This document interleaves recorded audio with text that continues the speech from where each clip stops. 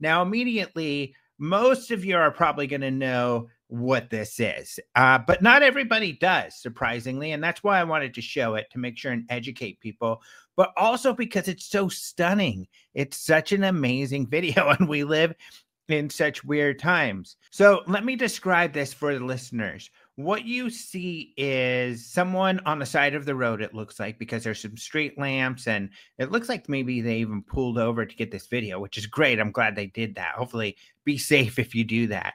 And they're filming up above in the sky, and you see multiple small dots of lights in a perfect row moving together. Just a bunch of them, like probably 50 or 60 of them.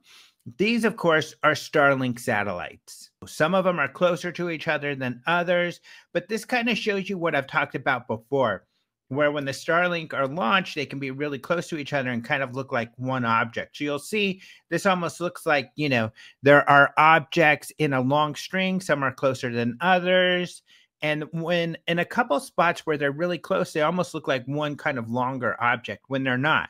These are multiple objects in a row. But look at that. And this is what a Starlink train looks like. Now, I haven't seen this. A lot of people have. Of course, a lot of people submit these to Enigma, so I've got a few of them. But this is one of my favorites and definitely one of the best we've gotten recently. But look how cool that is. Isn't that weird? But yeah, that is Starlink. And I just wanted to show that to the audience for those of you who haven't seen that before.